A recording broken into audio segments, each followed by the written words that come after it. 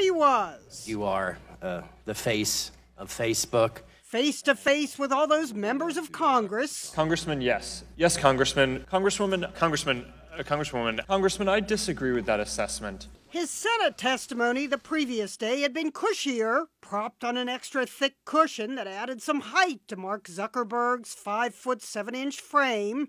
But the cushion was nowhere to be seen during his House committee testimony, perhaps because of all the jokes. Mark Zuckerberg in a booster seat looks like he's about to ask the waitress for chicken fingers and apple juice.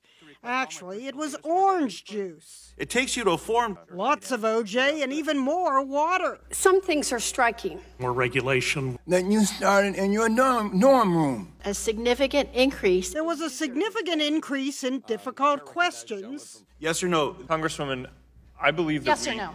Congressman, Yes or no? I've got a yes or no question. Well, the answer to that question is yes. Why should they trust you again with their likes, their loves, their lives? He was even grilled about ads for opioids on Facebook. This is bad stuff, Mr. Zuckerberg. Zuckerberger? Zuckerman?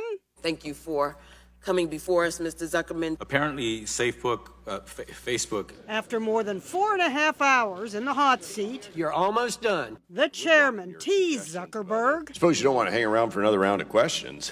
Just kidding. He got teased online for looking like a character from Star Trek and on late night for looking robotic. Can we play the audio from that clip?